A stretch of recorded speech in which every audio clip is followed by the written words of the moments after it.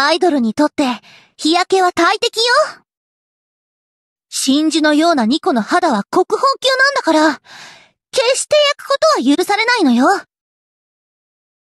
わかったら早くパラソルを持つ。ニコニーの肌の命運は、あなた次第と言っても過言ではないのよ。完全防備してるから、パラソルの必要はないですって？甘いわよ！いい？プール掃除は水を使うでしょ？いくらウォータープルーフの日焼け止めを塗っていたとしても、多少なりとも落ちてしまうと思うの。それに、掃除すると濡れてしまうから、長袖長ズボンというわけにはいかないし。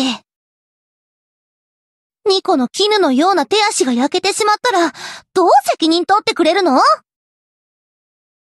パラソルを持ちながらでも掃除くらいできるでしょ？できないなら、私の肌を守ることに専念しなさい。ずーっとニコのそばで、ニコを守るの。ニコだけのナイトみたいね。